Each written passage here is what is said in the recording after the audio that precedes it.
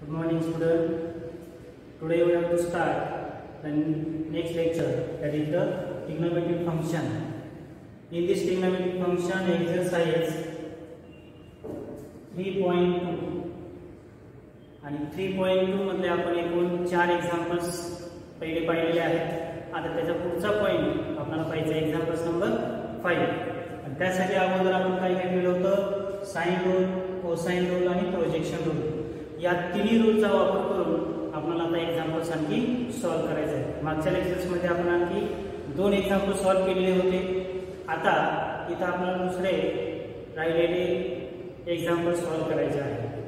येथे लेक्चरमध्ये आता पुढचे एक्झाम्पल्स आहे, एक्झाम्पल्स नंबर 5. तर एक्झाम्पल्स नंबर 5 काय दिलेलं आहे बघा. With the usual notations show that the given values is equals to LHS is equals to RHS आपल्याला प्रूव्ह करायचं. आता एक्झाम्पल्स दिलेला आहे, त्याचा आपल्याला LHS is equals to RHS find out करायचं. बरोबर. मग आता LHS सुरुवातीला लिहा. सुरुवातीला LHS काय दिलेलं आपल्याला, twice a into sin square c by 2 plus c into sin square a by 2. बरोबर. आता इथं sin square दिलेलं आहे, sin square दिलेलं आहे, म्हणजे आपल्याला फॉर्म्युला माहिती आहे. कोणता formula, 2 sin square theta equals 1 minus cos 2 theta. हा फॉर्म्युला माहिती आहे. या फॉर्म्युल्याचा वापर करून आपण आता एक्झाम्पल सॉल्व करायचं. पण दिलेल्या एक्झाम्पल्स मध्ये काय दिलेलं आहे, अँगल्स आपला हाफ अँगल दिलेला आहे. म्हणजे जर दिलेल्या अँगल्सला आपण 2 ने डिवाइड केलं, 2 आणि 2 कॅन्सल, आणि याच्यानुसार आपल्याला लिहिता येईल sin square theta by 2 is equals to 1 minus cos theta. He value आपल्याला लिहिता येईल. बरोबर. आता या एक्झाम्पल्सला मी त्या पद्धतीने लिहिणार. कसं, तर इथं 2 ने मल्टिप्लाय करा. फर्स्ट व्हॅल्यू जी आहे 2 into sin square c by 2, this is first value, plus c into परत 2 ने मल्टिप्लाय करायचं, 2 into sin square a by 2. आता फॉर्म्युला दोन्हीचा फक्त इथे अँगल c दिलाय, अँगल a दिलेला आहे. याच्यानुसार हा फॉर्म्युला आपल्याला वापरता येईल. मग कसं होईल फॉर्म्युला, a into फॉर्म्युला काय, 1 minus cos c plus c into 1 minus cos a. इथे एकूण अँगल दिलेला आहे, a म्हणून a दिला, अँगल c दिलेला आहे, अँगल आपण c दिला. आता a ने मल्टिप्लाय करा, c ने मल्टिप्लाय करा. दिलेली व्हॅल्यूज काय आहे, जर याने मल्टिप्लाय केलं तर a minus a to cos c. cos c चा फॉर्म्युला माहिती आहे आपल्याला, कोसाइन फॉर्म्युला. 2 फॉर्म्युले आपल्याला इथे वापरायचे. काय दिलेला आहे formula, a square plus b square minus c square divides twice ab plus c minus c into, आता अँगल a दिलेला आहे, म्हणजे काय लिहिता येईल, b square plus c square minus a square divides bc. Cancel काय होतं, इथं c कॅन्सल झाला, c कॅन्सल झाला, इथे अँगल a कॅन्सल झाला. बरोबर. आता उरतंय काय, इथं पहिलं a आहे, नंतर c दिलेला आहे. पहिलं लिहिला आपण a, दुसरं लिहिला c. आता इथं मायनस न मल्टिप्लाय करा. काय होईल, मायनस न मल्टिप्लाय केलं तर minus a square minus b square आणि minus into minus plus c square. त्याच पद्धतीने इथं मायनस करा, minus b square minus c square minus into minus plus a square. Cancel काय होतं, प्लस मायनस कॅन्सल, प्लस इथं b कॅन्सल होणार नाही, plus c minus c cancel. बरोबर. आणखी इथं डिवाइड्स किती आहे, b राहिलेला आहे, या दोन्हीला डिवाइड्स काय करा, b. उरते काय, a plus c minus b म्हणजे किती, मायनस ट्वाइस b, आणि डिवाइड्स काय b आहे. एक b परत एक वेळेस काय केला आपण, कॅन्सल केला. बरोबर. इथं 2 राहिलेला आहे, इथं पण 2 पण, आणि 2 आणि 2 पण कॅन्सल केला. उरते फक्त शेवटी काय, a minus b plus c, and this is the RHS. काय केलं सुरुवातीला लक्षात येते, फक्त आपण दिलेला कोसाइन फॉर्म्युला वापरलेला आहे आणि त्याच्या अगोदर आपला हा half अँगलचा formula 2 sin square theta by 2 1 minus cos theta अशा पद्धतीने ही व्हॅल्यू आपण फाइंड आउट केलेली. फक्त दिलेले दोन फॉर्म्युले आपण वापरलेले, परत कोसाइनचे दोन फॉर्म्युले वापरले. त्याच पद्धतीने दोन्ही ठिकाणी 2b कॉमन आहे, 2b कॉमन घेतला, मायनस न दोन्हीसाठी मल्टिप्लाय केलं आणि we get the required answer. अशा पद्धतीने ही व्हॅल्यू आपण फाइंड आउट केलेली आहे. अशाच पद्धतीचं आणखी एक एक्झाम्पल दिलेलं आहे, ते एक्झाम्पल नंबर 9 आहे. त्याच्यामध्ये काय अडचण असणार आहे, एक्झाम्पल नंबर आपण कोणता घेतलेला आहे, एक्झाम्पल नंबर 5. आता त्याच पद्धतीचे एक्झाम्पल्स आहे एक्झाम्पल नंबर 9, ते आपण घेऊ. त्याच्यामध्ये काय अडचण असेल तर विचारायचं. ठीक आहे. आता पुढचं एक्झाम्पल नंबर किती आहे, 9. काय एक्झाम्पल दिलेलं आहे 9, क्वेश्चन तेच दिलेला आहे आपल्याला. क्वेश्चन नंबर 9 सेम आहे with usual notations. Show that काय एक्झाम्पल्स आहे, 2 BC cos A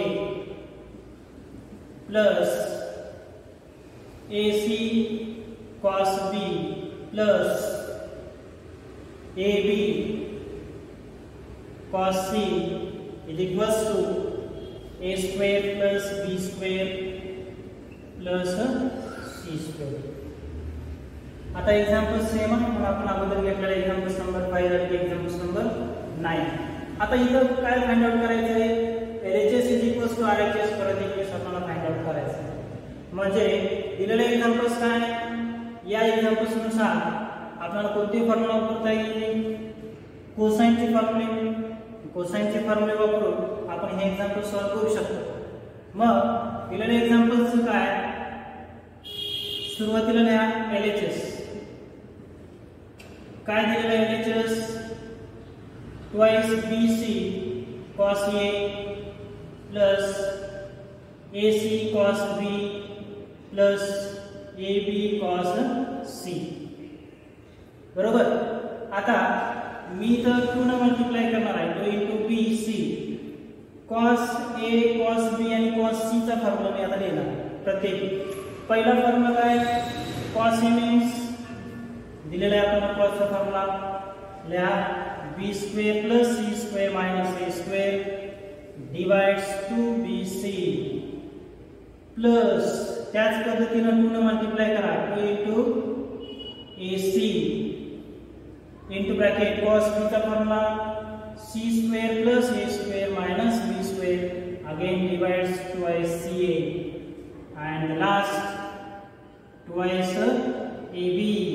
परत एक वेळेस cos चा फॉर्म्युला आपल्याला वापरायचा आहे. काय दिलेला आहे, A square plus B square minus C square divides twice AB. फक्त या एक्झाम्पल्स मध्ये आपण काय केलं, cos A cos B आणि cos C चा फॉर्म्युला वापरला, म्हणजे कोसाइनचे फॉर्म्युले आपण वापरलेले आहेत. आता काय करायचं, कोणती व्हॅल्यूज कॅन्सल होते ते बघा अगोदर. twice BC twice AC आणि twice AB सर्वच व्हॅल्यू काय झाल्या, कॅन्सल झाल्या. आता उरतंय काय, पहिली व्हॅल्यू लिहा B square plus C square minus A square. त्यासोबतच C square plus A square minus B square आणि शेवटची व्हॅल्यू कोणती दिलेली आहे, A square plus B square minus C square. आता दिलेल्या व्हॅल्यूज मध्ये व्हॅल्यूज कोणती कॅन्सल होते, कॅन्सल कोणती होते बघा. सुरुवातीला B square plus minus B square cancel, त्यानंतर minus A square plus A square cancel, minus C square and plus C square cancel. उरतंय फक्त काय, इथे A square B square आणि C square, A square plus B square and C square and which is equals to RHS. म्हणजे ह्या दोन्ही फॉर्म्युल्यामध्ये आपण कोणता formula वापरला, कोसाइनचे फॉर्म्युले वापरलेले आहेत, cos A cos B आणि cos सी. अशा पद्धतीनं हे दोन्ही एक्झाम्पल्स आपण इथं सॉल्व्ह केलेले आहेत. दोन्ही एक्झाम्पल्समध्ये पण सेमच फॉर्म्युला वापरलेला आहे, काय अडचण येणार नाही. जरी काय तुमची अडचण असेल तर कमेंट बॉक्समध्ये तुम्ही सांगायचं.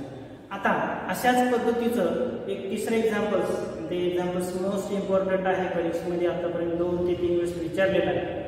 ते एक्झाम्पल्स आपण घेणार आहे. पण एक्झाम्पल्स अगोदरच्या जुन्या सिलेबसमध्ये थोडंसं वेगळं विचारलं होतं, आता इथं थोडंसं वेगळं विचारलेलं आहे. बघा एक्झाम्पल्स नंबर नेक्स्ट आहे नंबर 6. या दोन्हीमध्ये काय अडचण असेल स्क्रीनशॉट काढून घ्या तुम्ही आणि त्याच पद्धतीनं सोडवायचं.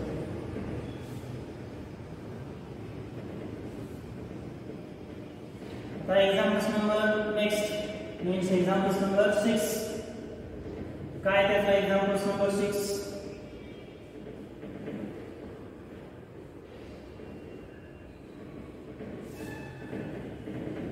बघा एक्झाम्पल्स नंबर 6 आहे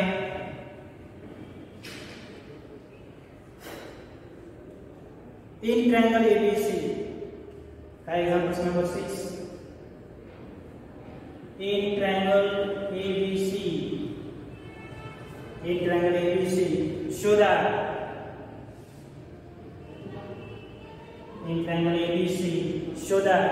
फर्स्ट एक्झाम्पल्स आहे त्याच्यातलं बघा काय दिलेलं आहे ए cube sin b minus c plus b cube sin c minus a आणि c cube sin a minus b and which is equals to 0. आणि ही व्हॅल्यू आपल्याला इक्वल्स टू काय प्रूव्ह करायचं आहे, इथे 0 प्रूव्ह करायचं आहे. आता इथं कोणता फॉर्म्युला आपल्याला वापरता येईल, साइनचा, कोसाइनचा किंवा प्रोजेक्शनचा, ते आपण पाहू. सुरुवातीला प्रत्येक ठिकाणी तिथे काय आलेलं आहे साइन आलेलं आहे. अँगल्स मध्ये काय दिलेलं आहे तुम्हाला एक्झाम्पल्स मध्ये साइन दिलेलं आहे, म्हणजेच आपल्याला साइनचाच फॉर्म्युला वापरावा लागेल. तर दिलेला साइनचा फॉर्म्युला काय आहे, ती व्हॅल्यू अगोदर बघा कोणती दिलेली value sign रूलची. Sine rule by using sin rule. कोणता दिलेला आहे sine rule, a sin a is equals to b sin b is equals to c sin c is equals to k. याच्यावरून आपण कोणते व्हॅल्यू लिहिता येते, आपल्याला काय लिहायचंय e क्यूब आहे, बरोबर आहे.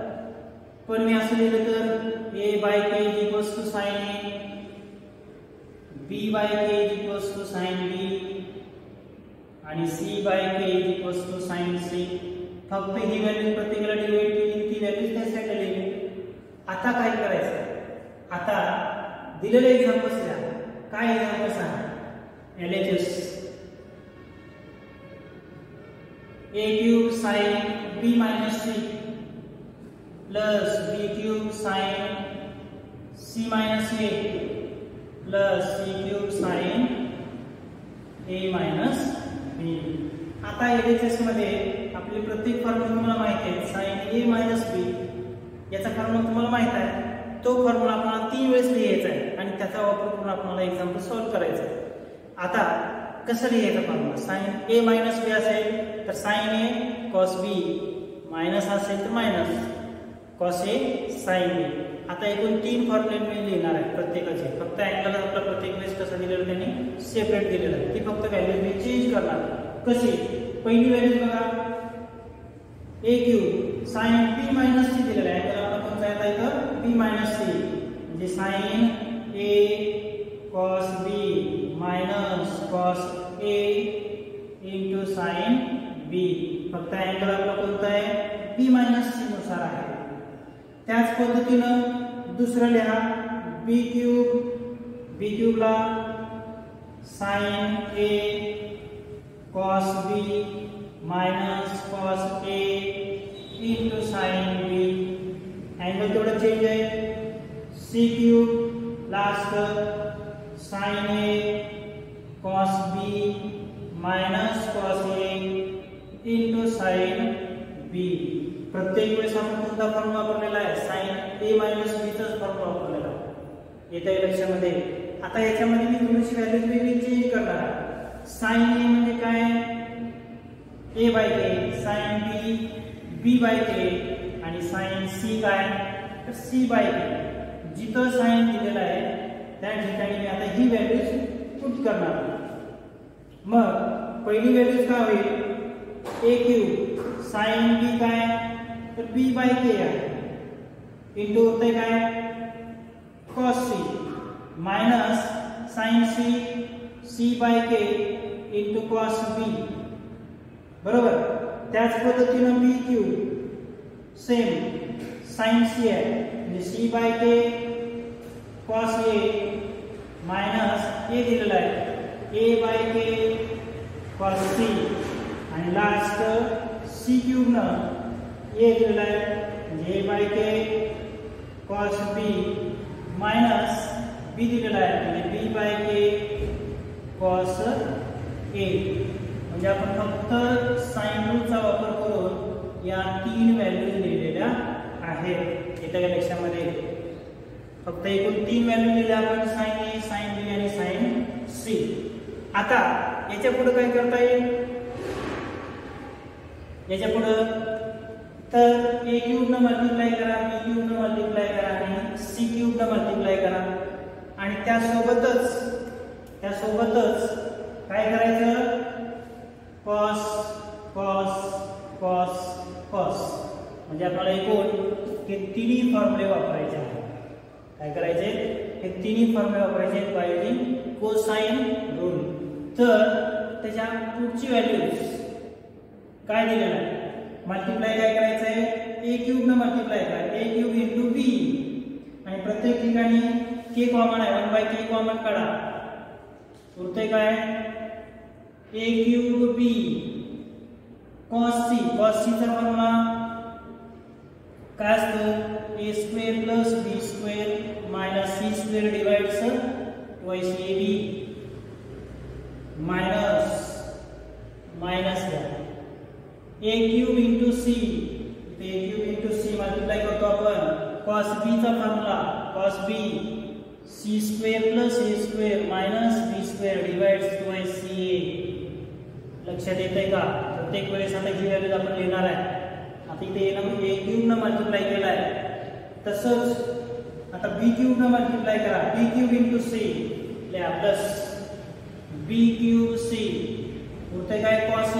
cos a चा formula b² plus c² minus a² divides twice bc minus b³ into a cos c है, परत एक वेळेस cos c चा formula a² plus b² minus c² divides twice ab आणि शेवटी त्याच पद्धतीने c³ न मल्टिप्लाय करा, c³ into a c³ into a. परत cos b चा formula c² plus a² minus b² divides twice ca आणि minus c³ into b into cos a. cos a चा formula b² plus c² minus a² divides twice bc. लक्षात येतंय का, a³ b³ c³ न multiply केलं आणि त्यासोबतच आपण cos a cos b आणि cos c कोसाइन फॉर्म्युले सगळे वापरलेले आहेत. आता इथं व्हॅल्यूज कोणती कॅन्सल होते त्याच्यानुसार ती व्हॅल्यू आपल्याला लिहिता येते. कोणती कॅन्सल होते बघा, इथे a b आहे, b आहे, a दिलेला आहे ते क्यूब आहे म्हणजे तो उरलं काय a² राहिलं. तसंच प्रत्येक ठिकाणी c कॅन्सल a² राहिला, bc कॅन्सल म्हणजे इथे राहिलं b², त्यासोबत ab कॅन्सल म्हणजे इथे राहिला b², bc कॅन्सल म्हणजे इथे राहिला c², again ca means ab means c² cancel. आता प्रत्येक ठिकाणी इथं तुम्हाला काय दिलेलं कॉमन, डिवाइड्सला 2 कॉमन दिलेलं आहे, 2 कॉमन बाहेर लिहिला तर 1/2k. इथे लक्षात 1/2k लिहिला आपण, बरोबर. आता उरते काय a² ने याला मल्टिप्लाय करायचं. काय होईल पहिली किंमत a raised to 4 a into a square आहे a raised to 4 plus a square b square minus a square c square. पहिल्या टर्मला मल्टिप्लाय केला आपण तसं दुसरी टर्म लिहा मायनस इथं मायनस दिलेला आहे minus a square c square minus a raised to 4 minus a raised to 4 and minus minus plus a square b square. ही झाली पहिली टर्म. अशी दुसरी आणि तिसरी आपण लिहायची बघा दुसरी कोणती आहे प्लस आता b स्क्वेअर ने मल्टिप्लाय करा म्हणजे b raised to 4 b square c square आणि minus b square a square किंवा इथे a square b square लिहिलं तरी चालतं. तसंच b स्क्वेअर ने मल्टिप्लाय करा minus a square b square minus b raised to 4 शेवटी तर मायनस मायनस प्लस करा म्हणजे b स्क्वेअर c स्क्वेअर. लक्षात येते का आपण फक्त मल्टिप्लाय करतो दुसरं काय नाही. त्याच पद्धतीने शेवटची टर्म म्हणजे राहिलं काय c स्क्वेअर म्हणजे c raised to 4 plus a square c square आणि शेवटी minus b square c square. Again the last term b square c square minus c raised to 4 minus into minus plus a square c square. लक्षात येते का फक्त ब्रॅकेटला आपण multiply केलं दुसरं काही केलेलं नाही. आता कॅन्सल काय होतं ते सांगा बघा. टर्म आपली पहिली 1/2 k कॉमन आहे याच्यात काय बदल केलेला नाही. Minus plus plus minus plus minus a raised to 4 b raised to 4 c raised to 4 direct cancel झालं. दुसरं काय कॅन्सल होते बघा आता a square minus b square cancel a square c square कुठे आहे प्लस मायनस दोन्ही प्लस मायनस कॅन्सल झाला. परत आणखी काय minus plus a square b square cancel आणि again minus plus minus plus म्हणजे सर्वच व्हॅल्यूज कधी झाल्या कॅन्सल झाल्या. म्हणजे एक वस्तू काय झालं 0 झालं म्हणजे एक वस्तू काय आलं मल्टिप्लाय व्हॅल्यूज कोणती असेल 0 दिलेले आहे म्हणजे आपण व्हॅल्यू लिहिली 0 आणि एक वस्तू काय आलं LHS आलं म्हणजे दिलेली values given LHS equals to RHS या एक्झाम्पल्स मध्ये सुद्धा आपण फाइंड आउट केलेलं आहे. अशा पद्धतीने आपले तिसरे एक्झाम्पल झालेलं. आता या एक्झाम्पल्स मध्ये आपण कोणता फॉर्म्युला वापरला साइन रूलचा फॉर्म्युला वापरला. फक्त मल्टिप्लाय त्याच्या अगोदर आपण साइन a मायनस b चा फॉर्म्युला लिहिलेला आहे आणि त्यासोबतच कोसाइनचा फॉर्म्युला परत एकच वापरला. फक्त मल्टिप्लिकेशन करा आणि मल्टिप्लिकेशन केल्यानंतर व्हॅल्यूज कॅन्सल होतात 0 ने मल्टिप्लाय केलं तर ती व्हॅल्यू सुद्धा शेवटी काय येते 0 येते. अशा पद्धतीने हे एक्झाम्पल्स आपल्याला बाय युजिंग साइन रूल आणि कोसाइन रूल दोन्ही फॉर्म्युले वापरून आपण सॉल्व्ह केलेला आहे. लक्षात येते का. आता मोस्ट इम्पॉर्टंट याच्या पुढचं एक्झाम्पल्स आहे ते नेक्स्ट बघा. एक्झाम्पल्स काय नंबर 6 झालं. आता 7 examples.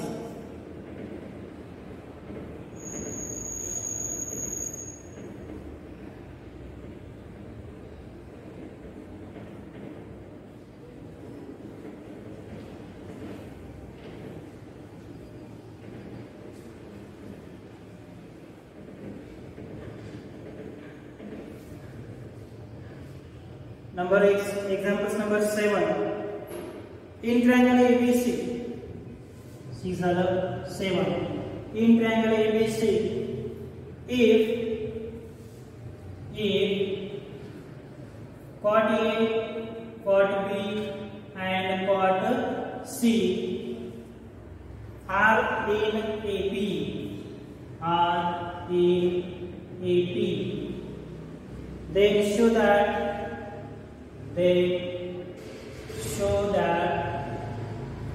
A square, B square, C square are also in AP.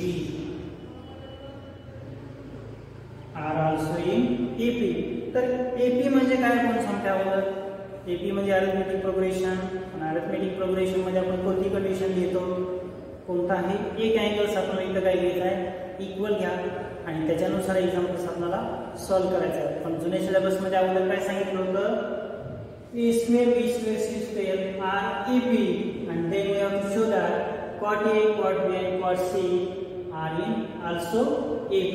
आता इथं उलट विचारलेलं आहे, तर सुरुवातीला विचारले cot A, cot B, cot C are in AP, then show that a square plus b square are also in AP. मी आता सांगितलं होतं तुम्हाला काय करायचं, दिलेली व्हॅल्यूज cot ची कशी सांगितली आपल्याला, AP म्हटलेलं आहे, लिहा late cot A, cot B, cot C are in AP. AP म्हणजे काय, अरिथमेटिक प्रोग्रेशन घ्यायचं आणि अरिथमेटिक प्रोग्रेशन मध्ये कोणताही एक अँगल तुम्ही काय करा, इक्वल घ्या, त्याच्यानुसार आपल्याला एक्झाम्पल सॉल्व्ह करता येईल. मग कसे व्हॅल्यूज घ्यायची, तर व्हॅल्यूज मी लिहिणार बघा, cot B minus cot A is equals to cot C minus cot B. जिथं अँगल B एक अँगल फक्त काय घ्यायचा, इक्वल घ्यायचा, म्हणजे तो कसं येणार आहे, अरिथमेटिक प्रोग्रेशन येणार आहे. म्हणजे आपल्याला प्रूव्ह काय करायचं आहे, याच्यानुसार a square b square angle आहे, b square minus a square is equals to c square minus b square. He values आपण प्रूव्ह करायची, ही व्हॅल्यूज प्रूव्ह केली म्हणजे आपण काय सांगू शकतो, a square b square c square are in AP. बघा आता व्हॅल्यूज काय घ्यायची, इथं व्हॅल्यूज मायनस दिलेले आहेत, या साईडला तर प्लस होते, cot B किती झाले, 2 cot B झाले, बरोबर. cot C अगोदरच आहे, मायनस त्या साईडला गेला तर cot A plus cot C. लक्षात येते काय केलं आपण, फक्त दिलेली व्हॅल्यू मायनस त्या साईडला गेली तर ऍडिशन झालं, म्हणजे 2 cot B is equals to cot A plus cot C. आता मला या फॉर्म मध्ये लिहायचं आहे, म्हणजे मला दुसरे फॉर्म्युले वापरले पाहिजेत, साइनचा किंवा कॉसचा, दोन्ही रूल्स आपल्याला वापरता येतील. पण कॉटचं रूपांतर मी अगोदर साइन आणि कॉस मध्ये केलं पाहिजे, त्यानंतर आपल्याला तो फॉर्म्युला वापरता येईल, बरोबर आहे.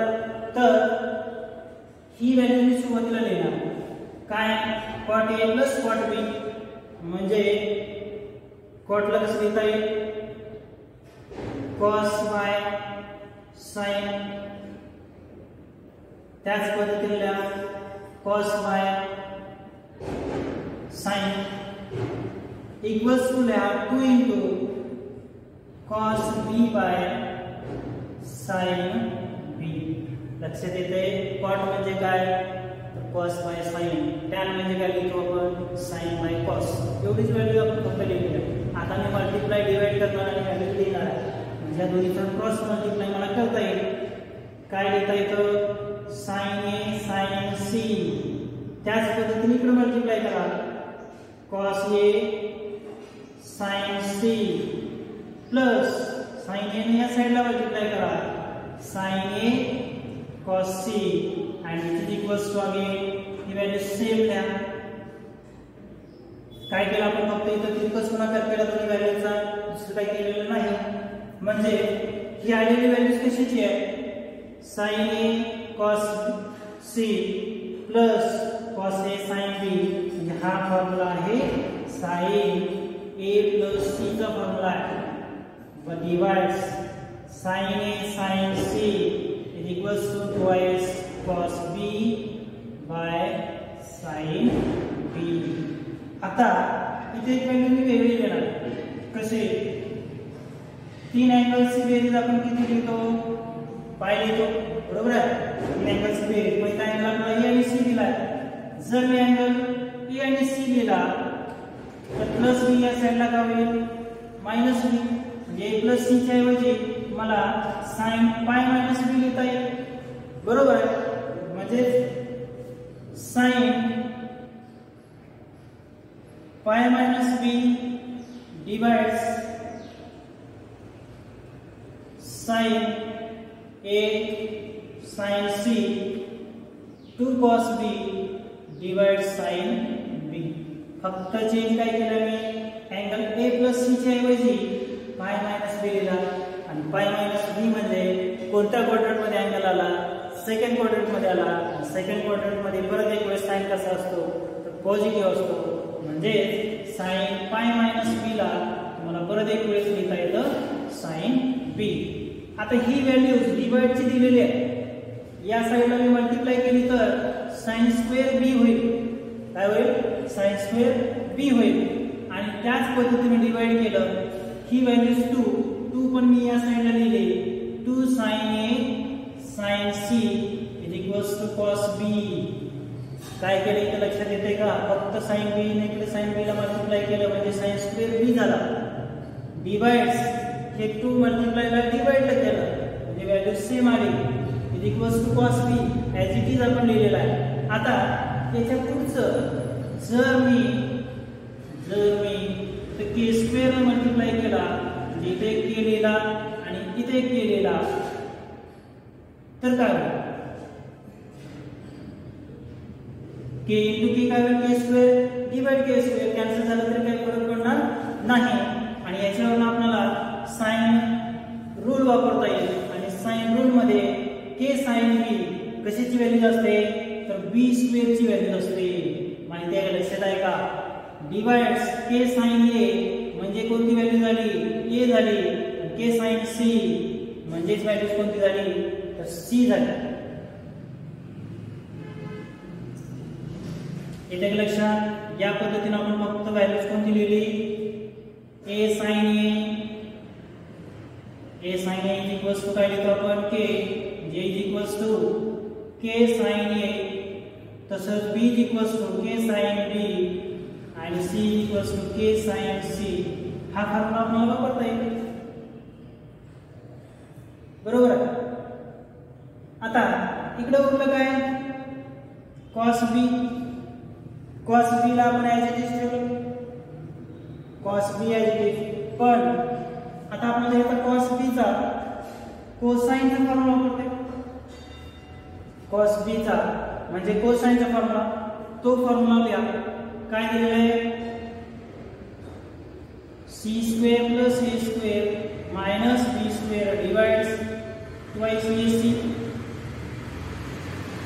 डिवाइड्स twice ac आता व्हॅल्यूज कोणती कॅन्सल करता येईल? twice ca twice ac cancel, दोन्ही व्हॅल्यूज आपण कॅन्सल करता येतील. आता इथं c किंवा a एक व्हॅल्यू या साइडला लिहा, b² - a² = c² - b². आपण काय प्रूव्ह केलं? b² - a² = c² - b² prove केलेला आहे. म्हणजे काय प्रूव्ह झालं? therefore a² b² c² are also in AP. परत एक वेळेस जरी क्वाड a क्वाड b आणि क्वाड c घेतला त्याच्यानुसार a² b² c² R also in AP आपण हे प्रूव्ह केलेलं आहे. कोणताही एक अँगल काय करायचा? कॉमन घ्या आणि त्याच्यानुसार अशी व्हॅल्यू आपल्याला प्रूव्ह करता येईल. हे मोस्ट इम्पॉर्टंट एक्झाम्पल आहे, परीक्षेमध्ये 2 ते 3 वेळेस आलेला आहे. त्याच्यामुळे एक्झाम्पलचा तुम्ही सराव करा. आणि एक फक्त एक शेवटचं एक्झाम्पल्स राहिले आणि ते शेवटचे एक्झाम्पल्स घेऊ आपण. म्हणजे आपला by using sine rule, cosine rule आणि प्रोजेक्शन रूल नुसारचे सर्वच एक्झाम्पल्स संपतील. आता एक फक्त शेवटचे एक्झाम्पल्स. काय शेवटचे एक्झाम्पल्स बघा.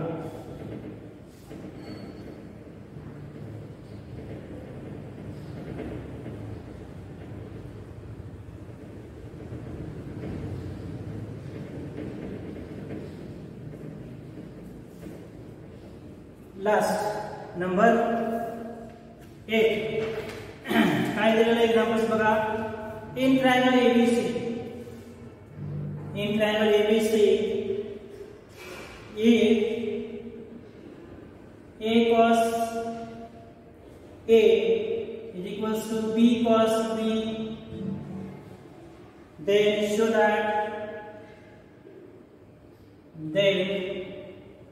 that triangles is either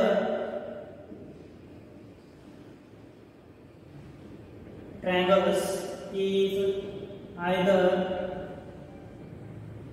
right angle or an isosceles.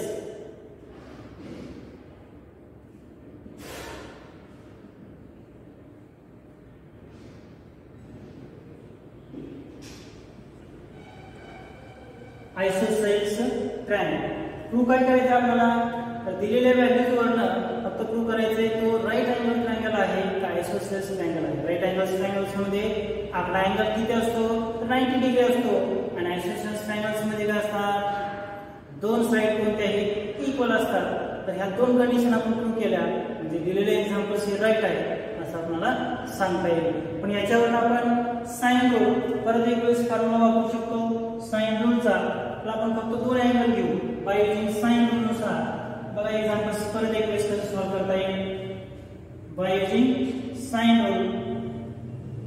कसं, बाय साइन रूल काय formula, a sin a b sin b is equals to k. दोनच फॉर्म्युला आपण घेतले फक्त. याच्यानुसार तुम्हाला काय लिहिता येईल, a is equals to k sin a again b is equals to k sin b. या दोन व्हॅल्यू आपल्याला लिहिता येतील. आता दिलेली गिवन कंडिशन कोणती आहे, गिवन कंडिशन द्या. गिवन दॅट काय दिलेलं आहे, given a cos a is equals to b cos b. या दोन व्हॅल्यू आपल्याला दिलेले आहेत. आता a ची व्हॅल्यूज आणि b ची व्हॅल्यूज पुट करा. व्हॅल्यूज आपली एक आहे k sin a cos a is b ची values k sin b into cos b. फक्त काय केलं आपण, साइन रूलचा वापर केला आणि एक्झाम्पल्स तिथपर्यंत सॉल्व्ह केलेला आहे. आता आपल्याला प्रूव्ह काय करायचं आहे, राईट अँगल ट्रायंगल म्हणजे याच्यापैकी कोणताही एक अँगल आपल्याला कसा असला पाहिजे, राईट अँगल असला पाहिजे. आणि किंवा आयसोसेल्स ट्रायंगल म्हणजे कोणत्याही दोन साइड्स आपल्या कशा असल्या पाहिजे, इक्वल असल्या पाहिजे. इथं k स्क्वेअर आणि k स्क्वेअर मी कॅन्सल केलं. काय केलं, k आणि k दोन्ही व्हॅल्यूज कॅन्सल केल्या. आता कोणता फॉर्म्युला वापरता येईल आपल्याला, जर मी 2 ने मल्टिप्लाय केलं तर काय होईल, दोन्ही साइडला 2 sin a cos a 2 sin b cos b. हा फॉर्म्युला कसा झाला, 2 sin a sin b 2 sin a cos b म्हणजे हा डबल अँगलचा फॉर्म्युला झाला. sin 2 theta is equals to 2 sin theta into cos theta. म्हणजे काय लिहिता येईल आपल्याला, 2 sin थीटा काय लिहिता येईल 2a आणि इथं sin 2b. एकूण दोन फॉर्म्युले आपण वापरू शकतो. आता याला sin 2a minus sin 2b is equals to 0 लिहिलं. आता परत कोणता फॉर्म्युला वापरायचा, डबल अँगल फॉर्म्युला झाला.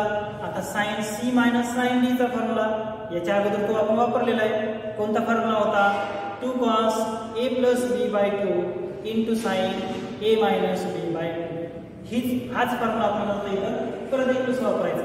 पण इथं c म्हणजे काय आणि d म्हणजे काय, 2a आणि 2b दिलेलं आहे. आता बघा मी फॉर्म्युला कसा वापरतो, 2 into cos a means 2a plus 2b divides 2 into sin 2a minus 2b divides 2 equals to काय 0.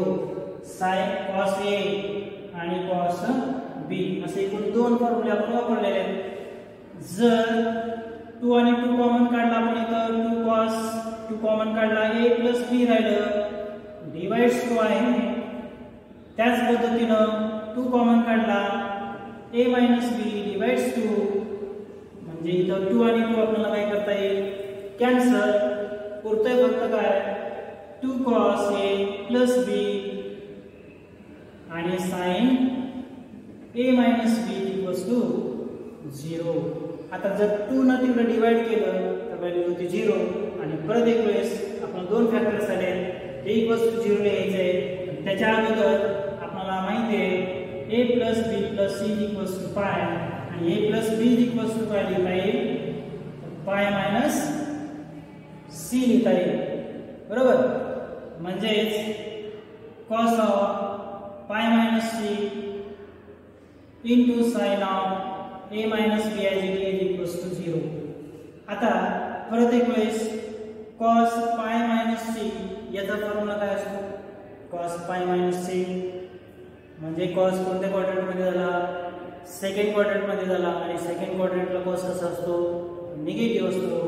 म्हणजेच -cos c into sin a - b = 0.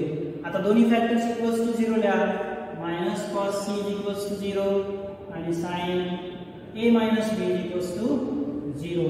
फक्त आपल्याला याला 0 लिहायचं आहे म्हणजे cos c = 0 आणि sin a - b = 0. आता व्हॅल्यूज ऑफ c 0 केव्हा असते? कोणत्या अँगलला असते? इन टर्म्स ऑफ cos ला. म्हणजे तो अँगल लिहिता येतो आपल्याला c = π/2 आणि which is राईट अँगल. पहिला अँगल आपला कोणता आला? राईट अँगल आला. फर्स्ट व्हॅल्यू आपली झालेली राईट अँगल. दुसरा कोणता आहे? आयसोसेल्स ट्रायंगल. आता याच्यावर sin ची व्हॅल्यू sin त्या साइडला लिहिली तर आपण होते काय करतो? a - b = 0 आणि a = या साइडला लिहिला b झाला आणि a = b म्हणजे दोन साइड कशा झाल्या? इक्वल झाल्या and hence we have to prove the given angles is the right angle and also it is isosceles triangle. म्हणजे शेवटी तुम्हाला कन्क्लुजन काय लिहिता येईल? hence it is right angle and isosceles triangle.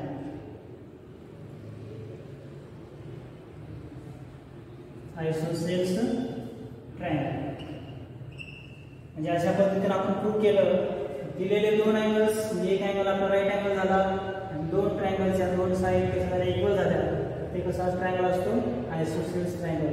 म्हणजे आपण फक्त साइन रूलचा वापर करून आणि दिलेल्या गिवन कंडिशनचा वापर करून डबल अँगलचा फॉर्म्युला वापरला आणि त्यासोबतच factorisation formula 2 sin c - sin d चा फॉर्म्युला आणि calculation to get the required answer. अशा पद्धतीनं आपण हे साइन रूल, कोसाइन रूल आणि प्रोजेक्शन रूल याच्यावरती एक्झाम्पल सॉल्व्ह केलेले आहेत. पुढच्या याला application of solution of triangles त्याचा पुढचा पॉईंट आपल्याला पाहायचा आहे तो आपण नेक्स्ट लेक्चरला पाहू. थँक्यू.